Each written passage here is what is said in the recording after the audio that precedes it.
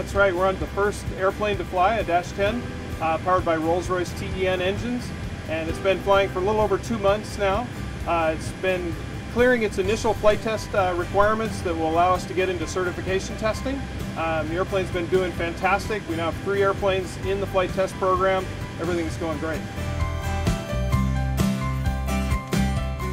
Yeah, so this airplane looks a little different than a typical 787, especially on the inside. And of course, this is a flight test airplane and the first of a group of flight test airplanes. And so it's uniquely configured with this test equipment that you see behind me.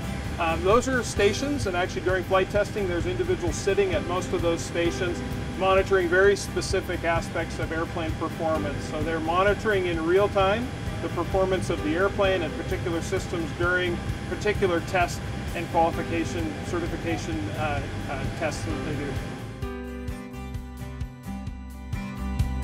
Well, we're really thrilled to have Rolls-Royce on the 787 program. Of course, a big part of what we're doing with the 787, and on this airplane as well, performing very well. These are the newest Trent 1000 TEN engines, so we're really looking forward to getting those into service.